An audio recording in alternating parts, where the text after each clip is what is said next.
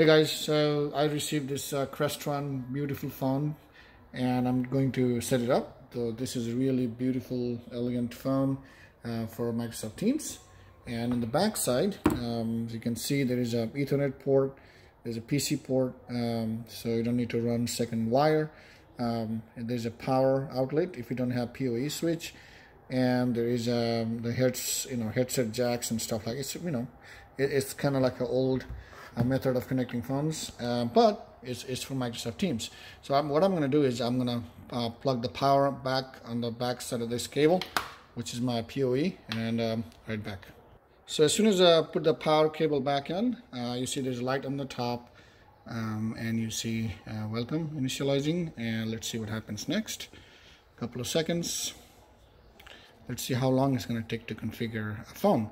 On the account, your Active Directory account, it's enabled in Office 365. You add the voice license, or sorry, the cloud PBX or phone system license, and you probably have domestic calling plan or international domestic and international calling plan, and assign a phone number. So that part is already done. That part literally takes about 2 to 5 minutes max. And once that's done, all you need to do is use your same Active Directory credentials or Azure AD credentials and just log into this phone. So as soon as this the phone is powered on, so you see the sign in button. I'm just going to press and sign in, and then it's try to give me option to sign in. So you see then the screen can access your account or sign in from another device.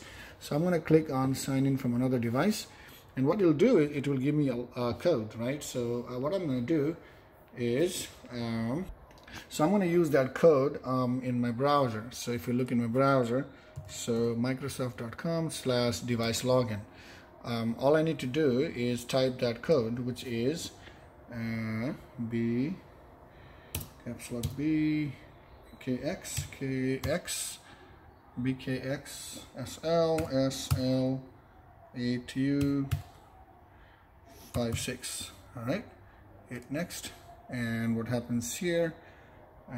Still going, and in a couple of seconds it just starts signing in. So this is trying to log in for now, and a couple of seconds should be done. Let's see. Come on. Yep. We're signing you. Please wait. So this is a personal device, not a shared device, not like a common area phone. So I'm going to use personal. So if you do shared device, there is a common area phone. The voicemail button and meetings will be not, you can't see them because that's no use. So right now, this is my personal device. It's logging in right now, and you can see all my calls on the left side.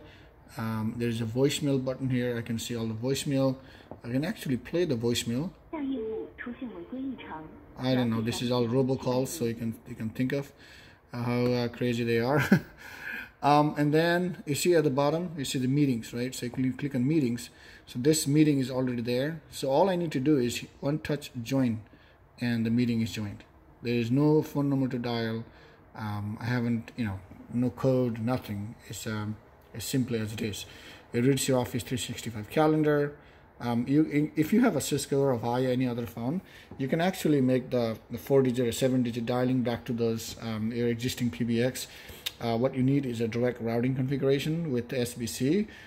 If you need more information, please reach out to me. But this is it. It's as simple as it is. Calls, you can make a call. This is a call button, or meetings, and all the meetings will be listed. Join, and you can see all the organizer, and you can control the meetings, or a voicemail. Just play. This simple as it is. Or if you want to pick up the phone, you can pick up the phone. All right. Thank you. Thanks for watching this.